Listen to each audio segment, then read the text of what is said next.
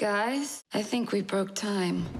I have something really important to tell you. We are on the 100th episode of Legends of Tomorrow. Is mind-blowing. We are immortal superheroes, and nothing is gonna stand in our way. Buckle up. Things are getting pretty wild over here on the 100th episode of Legends of Tomorrow. Can we please go 5 minutes without crashing the Wave Rider? The dream continues. Oh, hey, I know you're not gonna take that, Bebo. Well, fans are gonna freak out. From that first day to right now has been quite a journey that I don't think has happened on TV before. Are you sure you want to trust that power in someone else's hands? Any one of us might have to use the little fate, and you got to ask the question what kind of temptations we'd be battling. It's great to see all of the characters together. Well, this really is the end of the world then. I choose to surround myself with you guys. Don't you dare give up on me, Lance. It's gonna be one wild ride.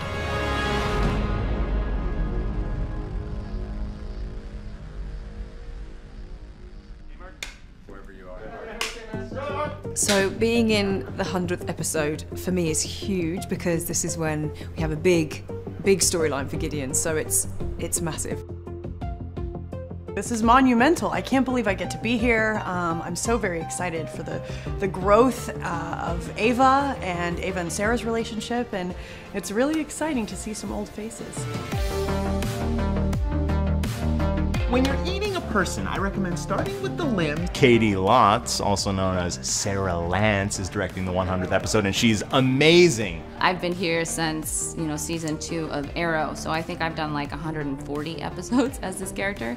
And to see us make it all the way to 100, it's really exciting. When I see Damien Dark, I'm gonna kill him for good this time. The script was a tough one to nail down because we were trying to get so many cast members from before, and not every show gets to meet this incredible milestone. I think some of the most fun moments is in the shooting. It's the relationships that I have with the other characters, and when we're creating new moments that maybe weren't on the page, but that were sparked from what's happening in the story, and then we build and build and build. And we just really love working together, and we really love our crew and our extended family in LA, and it's just really thrilling to make this to make it to this milestone. We play around, we mess, we just sort of like make each other laugh, so it's always a good time. give it up, Bishop. You lost. Never!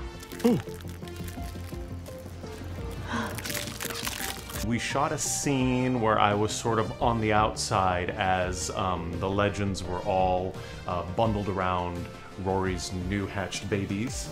And it was in between takes, and honestly, I was just enjoying standing outside watching all the legends goof off between takes, because it made me think, oh, this is such a nice family. They're such close friends and they're having such a good time doing this that I thought, oh, this is a joy to be a part of this. The craziest episode of Legends, I don't think I could pick one. So I think my top 3 would be the 100th, for sure. 605, where I turned into Princess Astra. And 514, the one we're trapped on TV. All pretty crazy in my book. You, Mr. Unicorn! Come get this nice, juicy red pomegranate. My favorite memory of being on the show was when I was topless and had my nipple ripped off by an evil unicorn sent from hell to destroy the world and Gary, sadly. But Gary survived, thankfully. Ah! The unicorn bit my nipple off. Oh, forget it, mate. Come on, it's a badge of honor. You see, my soul's heading straight to hell, but your nipple, just go there first, that's all. For me, it's Legends of Meow Meow, where Zari is trapped in a time loop, and we see many different versions of the legends. Knock, knock, anybody home? I literally, every episode of Legends is, and every time I read it, I'm like, what? I think that Mr. Parker's neighborhood was particularly crazy. Look, all I know is I'm up here right now as part of some soul-harvesting pyramid scheme. Honestly, I can't keep up with these millennials and all their newfangled world domination plans. So you're doing the whole villain thing again. But the one that really blew my mind would have to be the Bebo episode. What the Sam Hills hell's going on? I think this is part of Sarah's plan.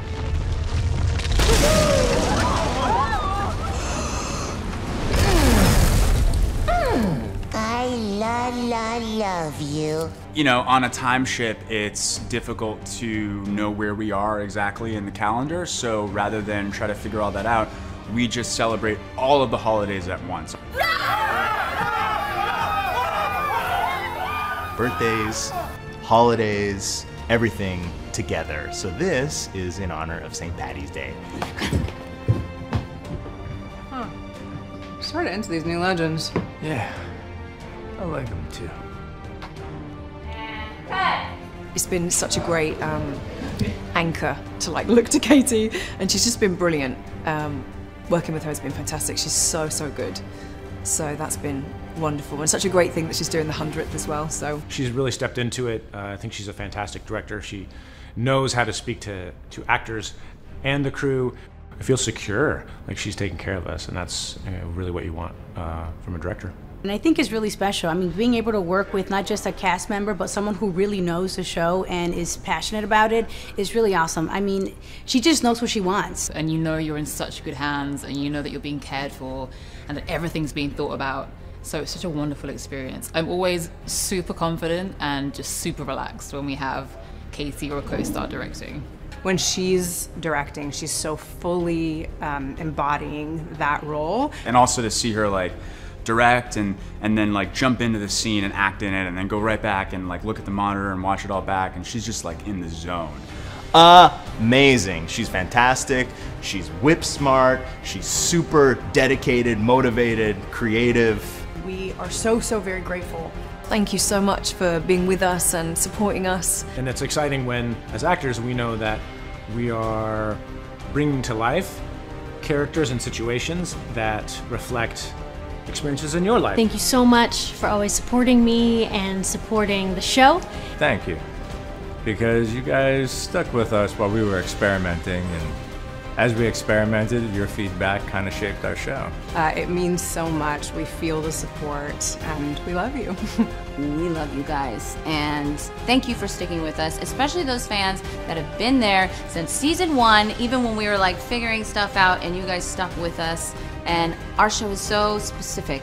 It really is its own little niche, and I think for the people who get the show, they love the show, and we feel that love from you guys, and we have so much fun making it, and we feel so blessed that you guys watch it so we get to do it. And thank you for getting our humor, thank you for playing with us, and we love you guys.